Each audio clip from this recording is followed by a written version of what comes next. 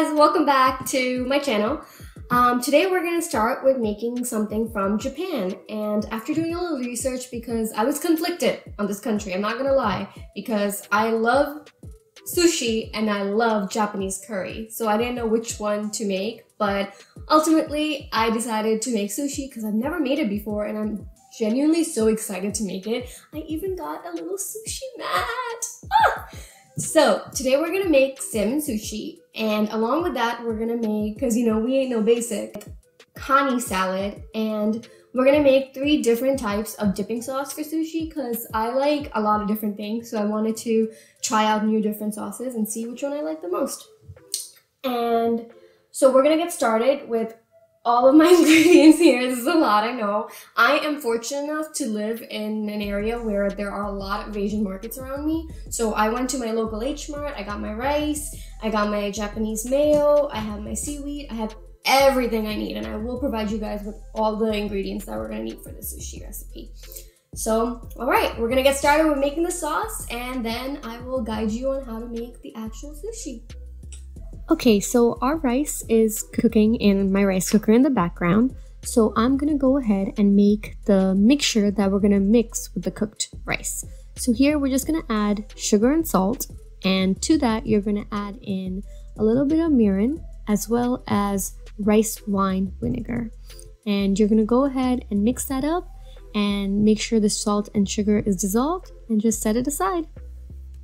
Now we're on to our first sauce. This is the unagi sauce, and we're going to bring a little bit of soy sauce, a little bit of mirin, and a whole lot of sugar over a medium heat to a rapid boil. You're going to mix the sugar in really well to make sure that it fully dissolves, and once it's dissolved and it's been sitting, it's going to start boiling up really quick, so please watch this. And you're going to let this go for 30 minutes on low heat until it gets to this rich color. Now we are on to our second sauce. Now some people call this spicy mayo and some call it Dynamite Sauce.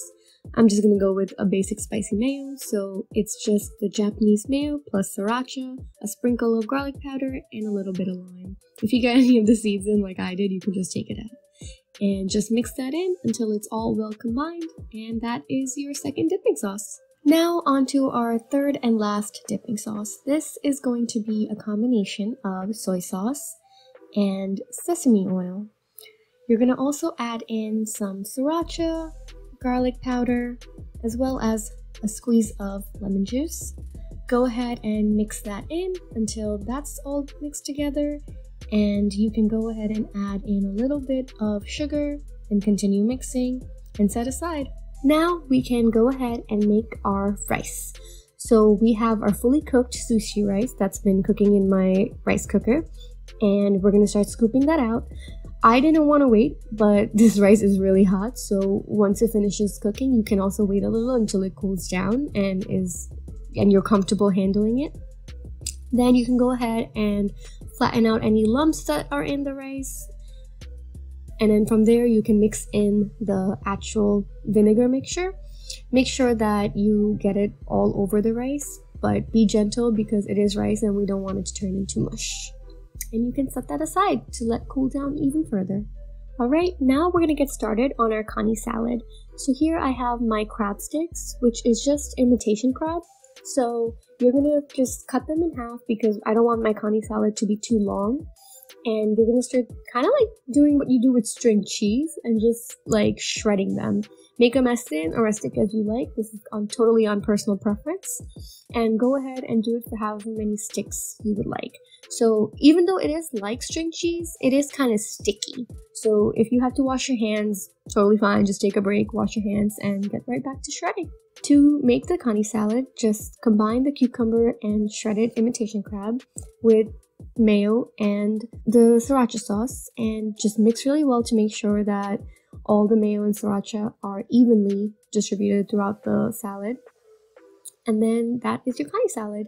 Now you may see that we have Panko, and I love a little bit of crunch with my sushi, but we're not going to use it just yet. So as I said, we're making salmon sushi. So I wanted to pair the softness of the salmon with the crunch of the cucumber because I think it's probably one of the best combinations in my opinion. So you're gonna go ahead and cut your cucumber in half because you might not need the full one, and peel that bad boy because we don't want the actual peels of the cucumber. We just want the goodness on the inside because it's on the inside what matters, guys.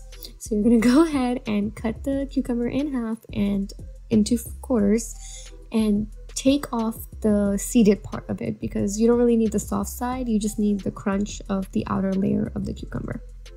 And continue slicing. Be careful at this point, and you know the knife is really close to your fingers, so be mindful of that. Thankfully my knife is not as sharp as I would actually like it to be, but it gets the job done, so girl can't complain. Go ahead and slice as many cucumbers as you think you'll need. I did half of a cucumber and that was enough for me. Now we are on to the slicing of the actual salmon. So I'm going to show you two ways that I sliced my salmon. One was just going strictly across, getting chunky to little slim pieces because I just wanted those. I thought maybe I could layer it with my sushi and get like a good amount of salmon in. And the other way was just doing it the longer way. So I had my little short pieces, but I also wanted to get some really long ones, and those were just these. Okay, so we are many steps closer to our final product. Now, before we actually do the roll, there is this really cool technique that I saw online that majority of people who make sushi do. And basically what it is that they wrap their sushi mat with saran wrap because the sushi rice is extremely sticky. So when you're actually doing the rolling part, you don't want the rice to stick to the mat because then it's just going to complicate the next roll. So by wrapping it in saran wrap, it makes it a lot easier for when you're actually doing the roll. You can just peel it off and you're good to go. Done, done, done. We are on to the fun part. Here I have all my ingredients laid out along with my seaweed wrap and my sesame seeds. So, point, because the seaweed wrap itself is too big to have a full roll, so you kind of have to trim a little bit off. So I kind of tried to do it in the way of like I did like a fake roll to see how much I would need, and I kind of just went off of that. Now, you're going to go ahead and wet your hands because, like I said, the rice is extremely sticky, and just start flattening it out onto the seaweed wrap. You just want to make sure that you have an even layer of rice covering majority of the wrap. You can leave a little bit off the edges, which is fine, but majority of it should be covered with the rice. And then once the rice is covered, you can go ahead and put on your fillings for the sushi. So now that I've made sure that my rice is very well layered, I'm gonna go ahead and add in my salmon as well as my cucumber. Once you're satisfied with how your fillings are, you can go ahead and just roll the mat over and just keep it very snug and tight, and just make sure that the ends connect basically, and you have your sushi roll here. To cut it into little pieces, another trick is to actually put another little small piece of saran wrap over it, and then just cut through that and make as many pieces as you would like, and just lift the saran wrap up and you have your sushis. Your little tiny cute pieces. Okay, so I showed you how to do one roll with the seaweed on top, and now I'm going to show you how to do a roll with the sushi rice on top. So again, you're going to measure out your seaweed to see how big of a sushi roll you actually want. And then you can start scooping out the rice with your fingers in the water because you know this rice is extremely sticky and it really will be hard to manage unless you're constantly dipping your fingers into the water. Layer out the rice to make sure that everything is fully incorporated. Then you're going to take your sesame seeds and just sprinkle them over the rice. Now, you can be generous with this or you can be very light with this, or you can omit this completely, but I like sesame seeds, so I don't mind. Then you're going to go and flip the sushi with the seaweed and basically follow the same steps as before, and now you can just start adding in your filling, which is the cucumber and the salmon.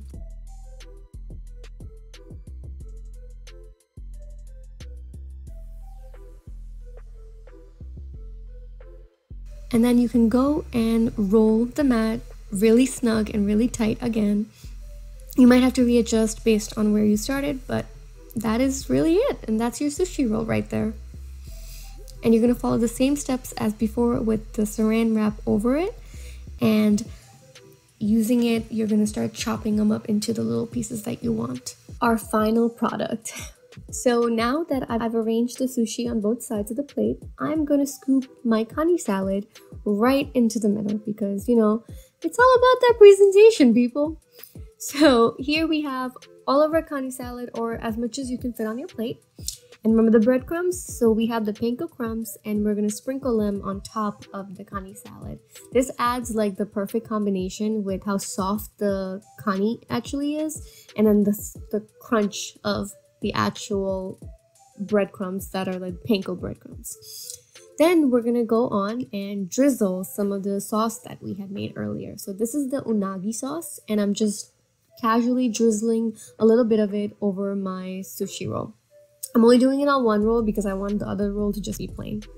And then along with the unagi sauce, I'm also putting on a little drizzle of spicy mayo just because I really liked these two sauces and I kind of wanted to combine them and make like a special roll almost, you know? And you can top it off with a little bit of panko on top and you have your sushi. Guys, we made sushi, so this is big for me. I'm really excited.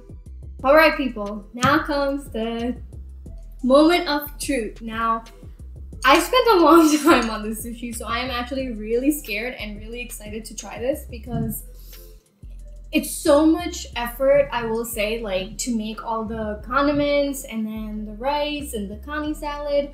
Granted, I didn't have to make the Kani salad, but still, I can't eat sushi without Kani salad. That's just me. So let's get to it. So I made two rolls because I wanted to show you both ways. One is the one with the seaweed wrap on the top, and the other one is the one with the actual rice on the outside. So here we go. We have our salmon and cucumber.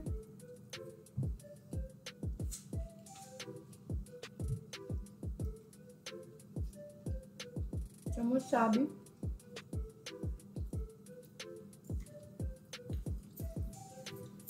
Mix in the Kani salad.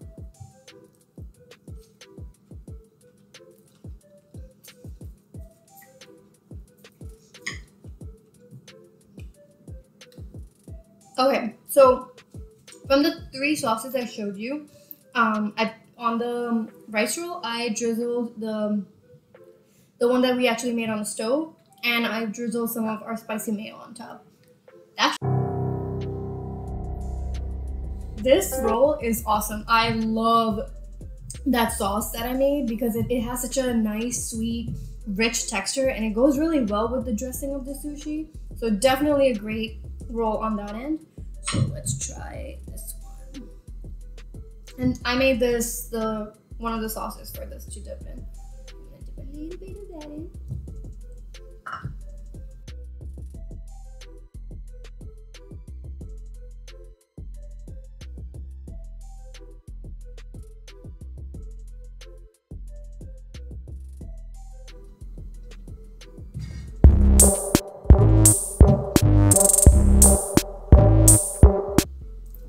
This sushi, that's A+.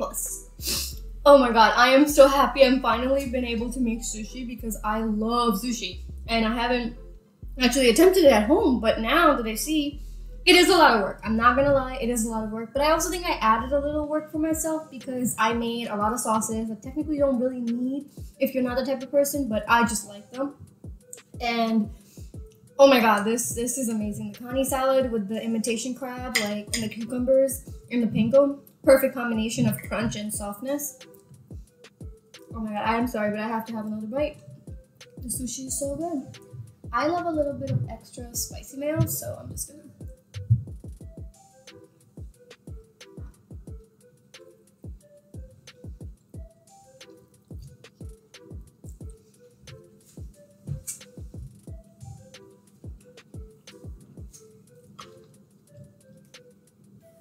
Wow, this is some really good sushi.